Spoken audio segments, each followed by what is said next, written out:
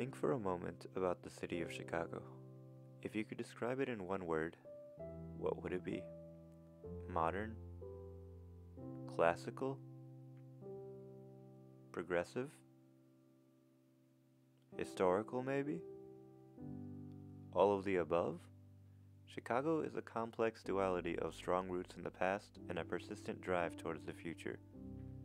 Every part of the city speaks to this dichotomy, from its places to its people. This is what Chicago always will be like and what it always has been. Take a look back 100 years ago, at the turn of the century. Chicagoans were looking towards a new millennium. Change was on the horizon, and skyscrapers were springing up left and right. In the middle of all this was a vision for something different, something that would represent what we had achieved and could achieve, but was unapologetically built on tradition and heritage. Thus, the Field Museum was born.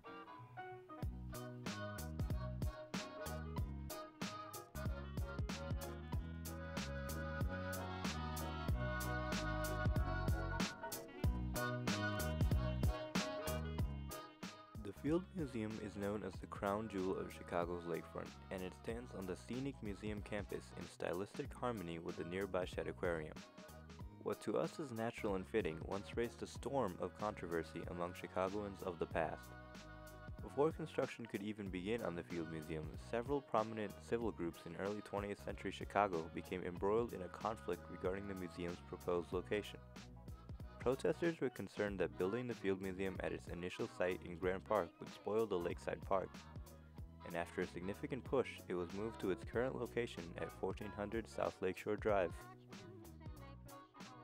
The museum houses a virtual microcosm within its collection, containing specimens from every corner of the world, and the style of the building reflects that characteristic. At the end of the Great Hall, there is a high vaulted ceiling. This structure is an apse, and it serves a deliberate purpose in the aesthetic of the building. The depth and shape of the apse are reminiscent of the sky, massive, universal, and seemingly infinite. It brings out a sense of wonder in the viewer and inspires them to reach towards the vastness of the unknown and the future. This element not only connects the viewer to the future though, it also has strong ties to the past. An apse is one of the most notable features of the Pantheon, an ancient temple in Rome also known for its relation to the ideas of universality and worldliness. The apse isn't the only element in the design of the museum to express this concept.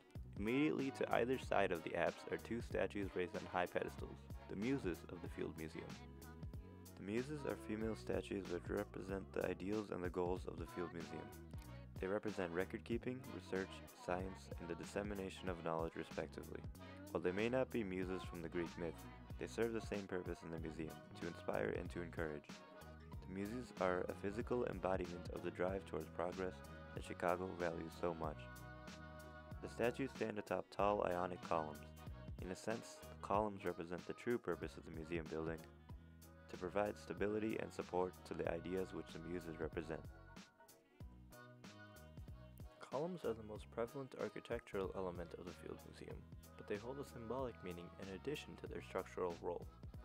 Columns represent the goal of providing security and stability.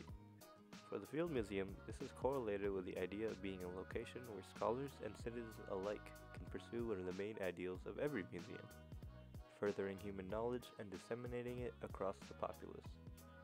The columns line the inside of the museums on either side of the Great Hall, but also adorn the front entrance of the museum. Next to the colonnade at the front entrance of the museum are structures that at first glance seem to be columns as well. In fact, these are statues that also function as columns, also known as caryatids. Caryatids are an architectural element that dates back to ancient Greece. One of the most prominent examples of their use is the Erechtheum in Athens. The Erechtheum was a temple and was renowned for the caryatids which adorned its porches. The caryatids are more than just statues though, they are structurally significant load-bearing elements of design. This begs the question, why not just use a normal column in the museum's design? It's difficult to be certain why the architect made this distinction here, but the difference between a column and a caryatid is the human touch that the caryatid symbolizes.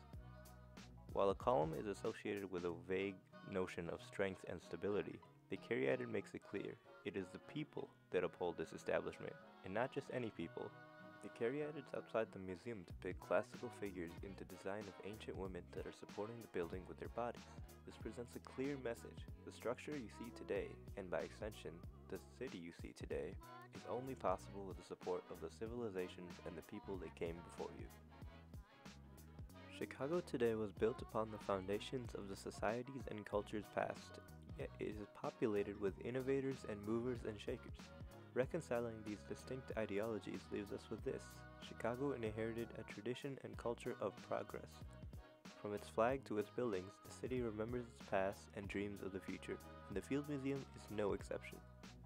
It takes the universality of classical structures like the Pantheon and Erechtheum and adapts it to a modern context, while still preserving their symbolism of strength, progress, and universality. It was built to be an anchor to the classical roots of our civilization and a guiding light to the universe of possibilities in our future, and it continues to fill that role to this day.